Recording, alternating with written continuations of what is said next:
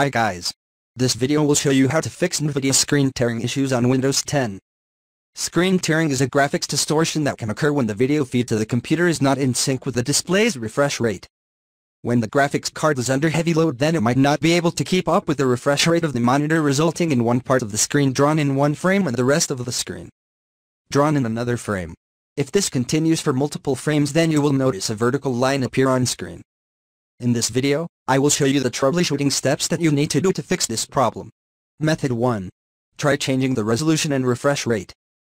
Type resolution in the search bar and open the Display Settings application. In Settings, browse down to the end of the page and select Advanced Display Settings. Another window will appear showing all the details of your display. Select the option Display Adapter Properties for Display 1. Your hardware properties will pop up. Click on List all modes present in the tab Adapter. You will see a list of different resolutions present on the screen. Change them according to your hardware specifications, and after press OK each time, check if they make a difference.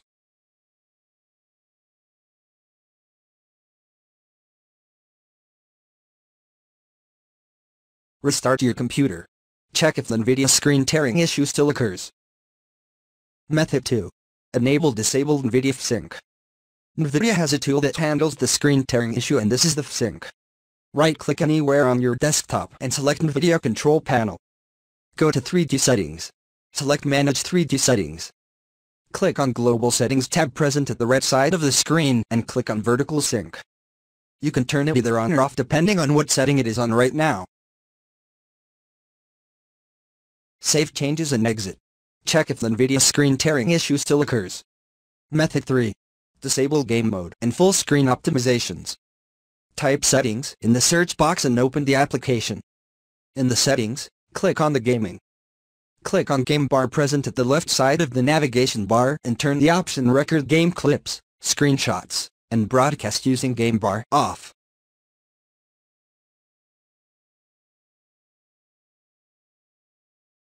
Restart your computer. In case the issue persists, then proceed with the following steps.